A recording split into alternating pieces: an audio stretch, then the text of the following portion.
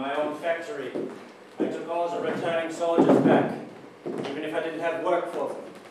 We set up workers' councils, workers and management meeting together to discuss all aspects of the business.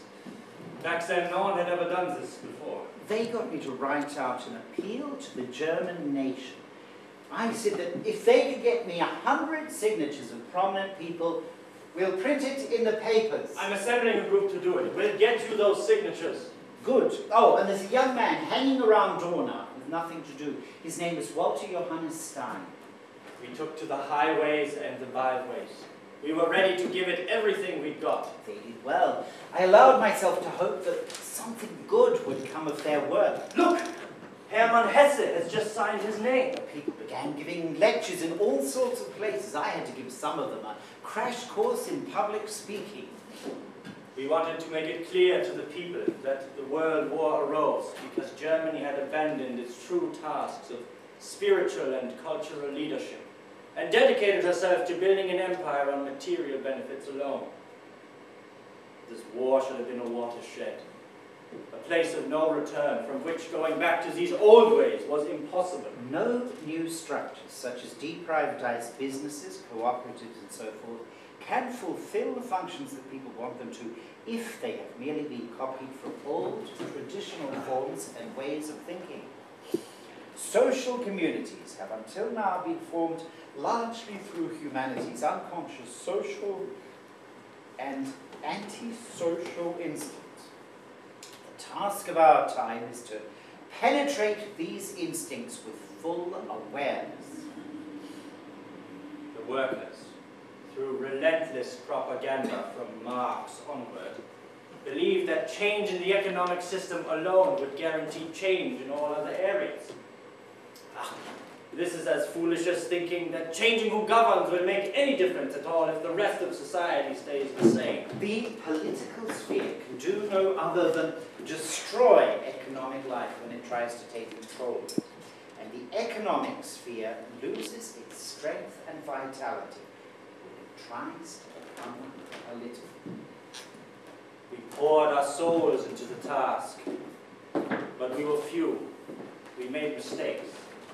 It seems I can always rely on my followers to ruin much of my best work.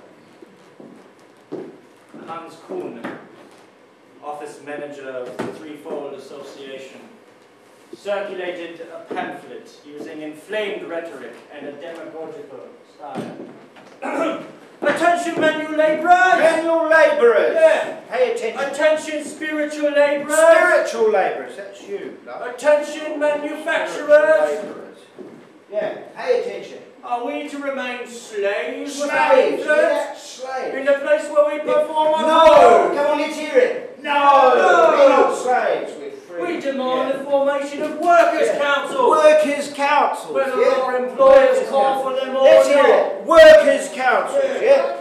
Workers' councils, yeah. Yeah. Yeah. Yeah. Yeah.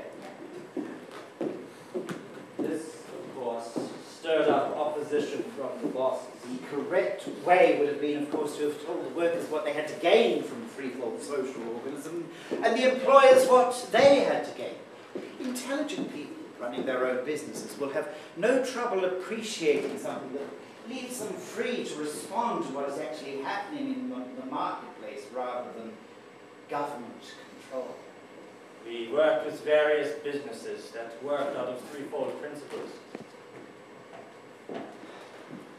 This is a different story. And it happened some years later. Let me only say I had to experience with great pain the degree to which my will was not my own. I experienced conflict with some of my colleagues.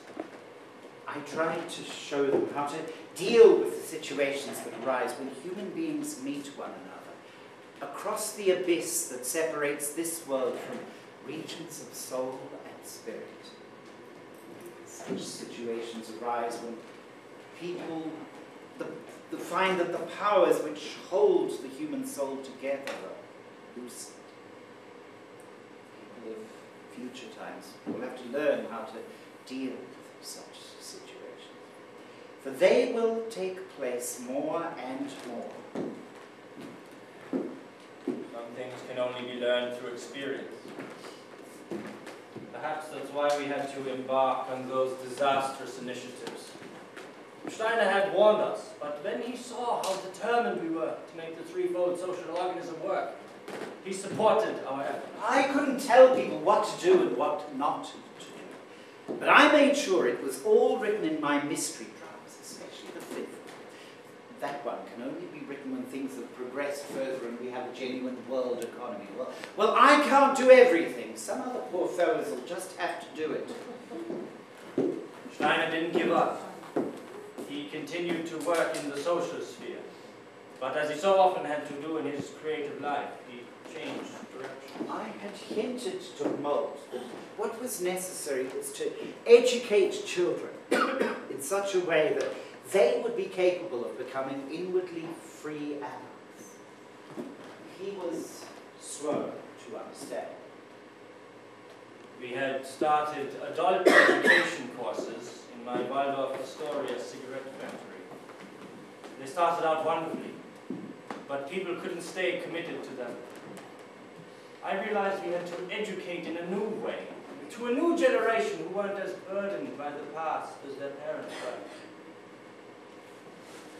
Then, suddenly, one day, when one of my workers was telling me proudly about his son being accepted to the high school, it dawned on me what we had to do.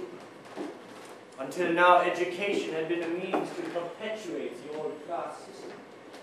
But we could offer something good to those who, until now, had been deprived of it. On the 23rd of April, 1919, I was present at a meeting of his workers when he put it to them that he wanted to start a school for their children.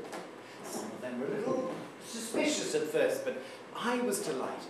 This is the way to change the world, starting with what is at the heart of the spiritual, cultural sphere, the education of children.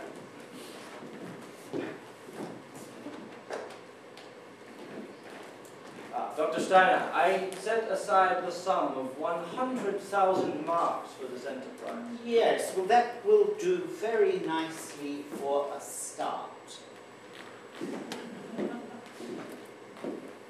The school started with 250 children, but its true task was always linked to transformation on a much larger scale in the world.